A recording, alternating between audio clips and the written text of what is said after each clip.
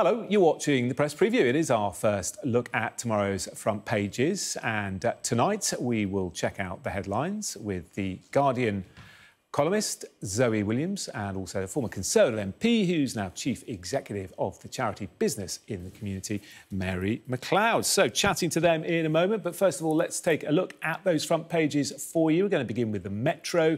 Reacting to today's widespread travel disruption, the paper has the headline, Air Traffic Computer Chaos.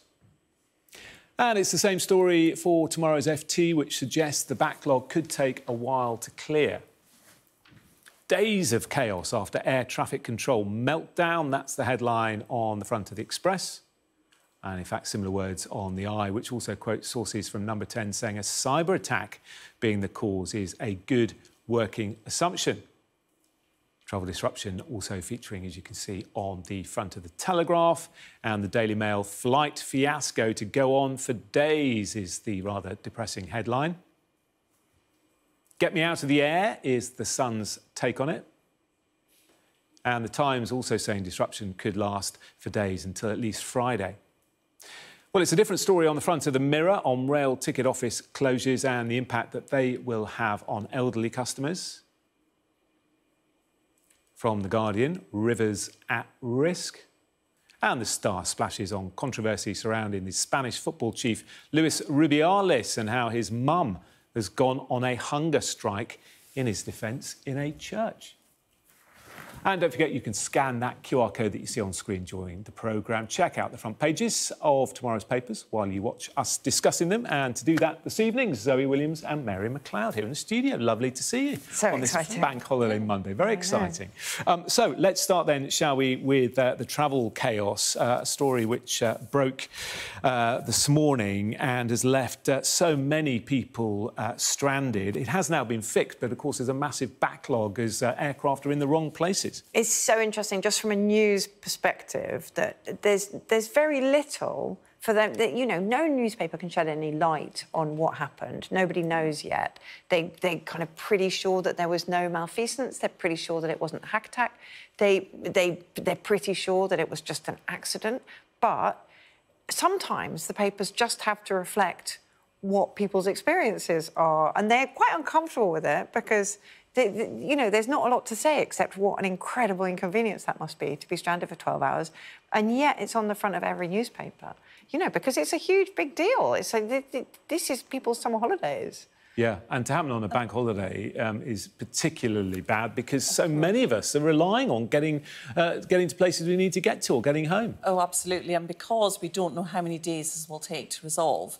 So if it's just a slight delay in a flight, most people can handle that. But if flights are cancelled, trying to find another flight, and it could be days, we just don't know. So it's the personal impact and inconvenience, and it's UK PLC, it's everything that in terms of the economy as well. And this just doesn't look good for Britain, that we have this. And it's a lot of airports affected, a lot of flights. So, you know, they do need to really understand and get under the skin of how it happened, why it happened. They say they don't think it's a cyber attack, but then there are technical glitches, and I used to build systems, so these things sometimes happen, but it's like really understanding. But this needs to be foolproof, doesn't it? I mean, there are some things that you can accept. That you know, can accept issues going wrong, but when it comes to planes in the sky... Yeah, it's about safety, so it's massively important. Do you think it does look bad for the UK? Do you think it looks like, you know, part of a package of the whole United Kingdom being kind of a little bit swamped and chaotic? Or do you think it's just something that could happen to any country?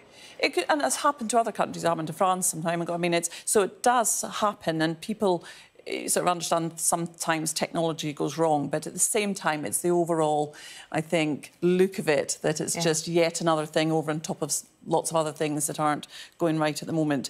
But arguably, they could solve it quite quickly if they just, you know, really understand where the problem was, but also find out where is the infrastructure investment, what is the backup plan. They would always do stress testing, do risk analysis. They would they should have all those processes in place. So what happened here and why did all those flights have to be cancelled? And it includes, because it's the UK and 14 airports, but it's also that oceanic bit, so the west, the northeast of the Atlantic, in essence. So a lot of planes are flying into that airspace. Yeah, of course, the knock-on effect is global, isn't it, of this? We shall find out more, I'm sure, in coming days. Let's move on to the FT, Zoe, the latest twist in the Donald Trump saga. A trial date has been set, and it's quite a significant day. Well, quite. I mean, Trump would have been hoping, and this is sort of magical thinking on his part, but he would have been hoping that he could have kicked the trial dates to after the Super Tuesday, when the Republicans choose their candidate. Indeed, he was hoping to kick the trial dates until after the election, so that he could win the election, according to him, and then pardon himself of any federal charge.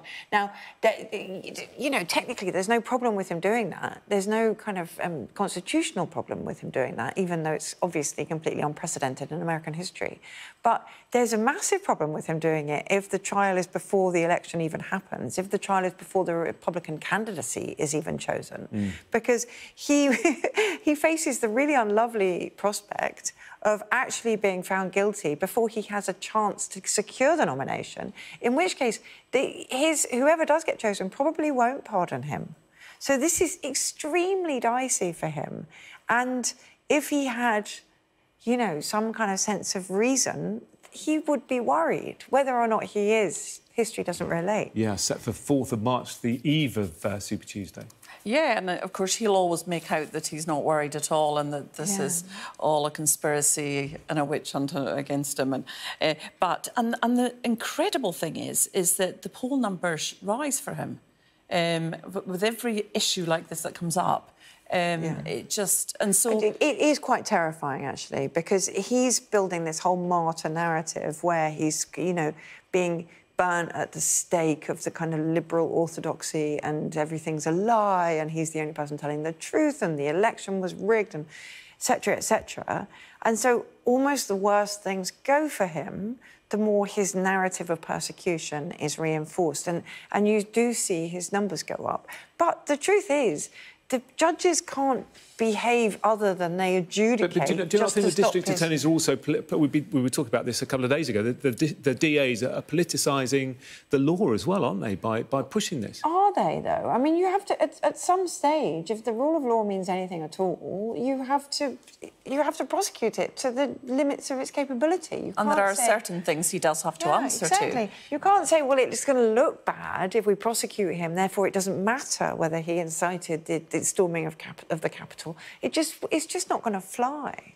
But he'll probably get the nomination, and so... No, do you think so? I mean, if he's actually... I think he probably will, but... Because there's a lot of Republicans who know which side their bread is buttered, and they're not going to want to fight an election with a guy in prison.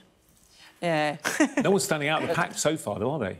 No, I mean... That's the other issue.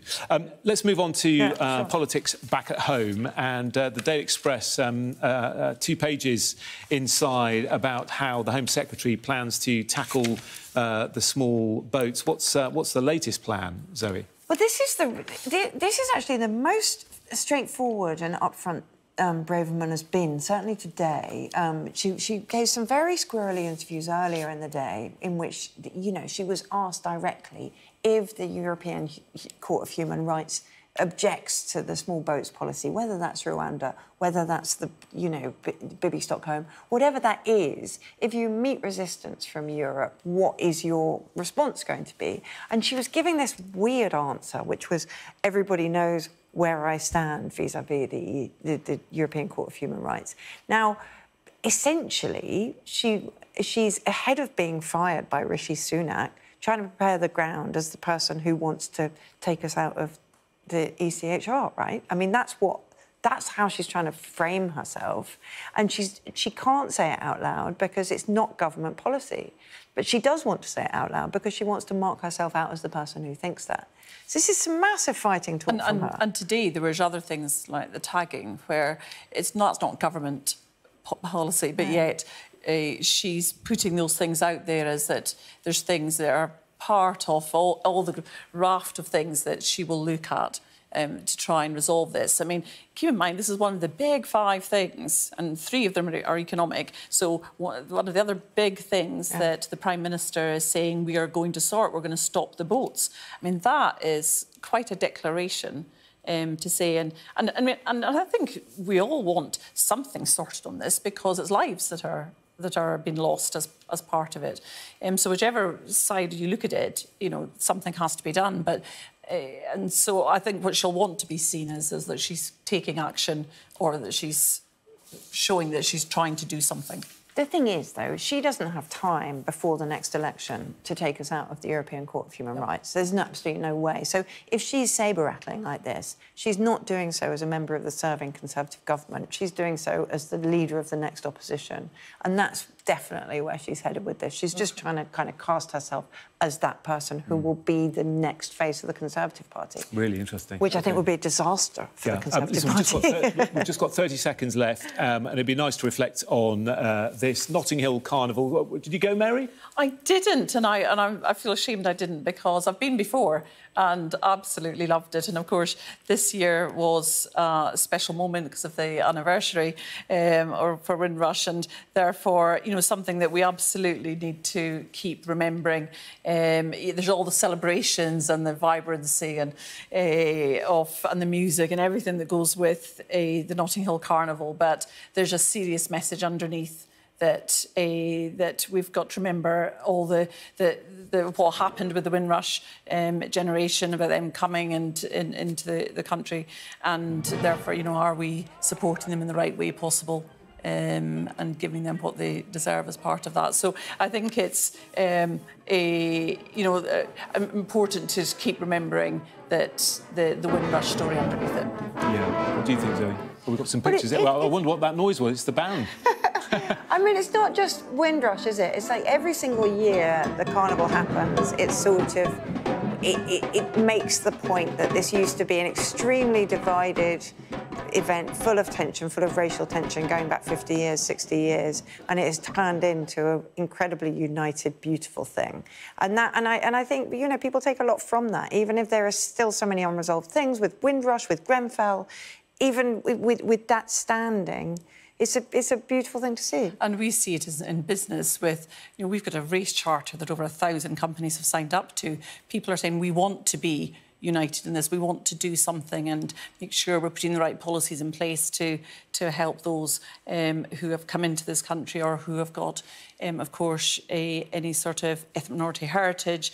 Really, really important as part of this. But people are getting behind it and supporting. It's positive to hear that, but many people would say we're still a very intolerant nation, and that we are, in many aspects, a racist nation still. But you're saying you don't believe that? I mean, I think there's a huge amount of racist language that bandied about for political gains. It's certainly by the kind of new right. If you just look at the Conservative candidate for London Mayor, she's spoken like openly racist terms about the Notting Hill Carnival and how it was predisposed to violence. And Labour MPs complained about that this week because the language was kind of scary. Yeah. So I'm not saying there isn't still racism doesn't still have currency in politics, but I think the actual underlying, as a nation, we're disgusted by it. I think we really are. Yeah, no, absolutely, and that's the good thing, is that we're disgusted by it.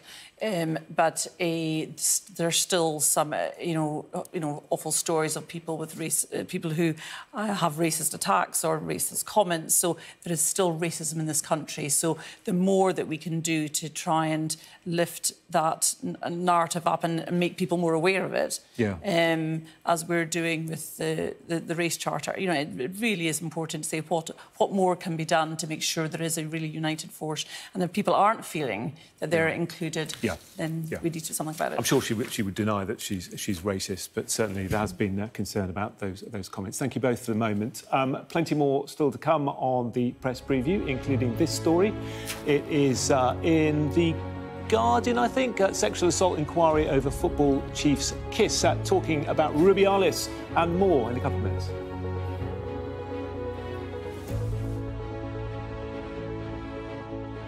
Rubiales and more in a couple of minutes.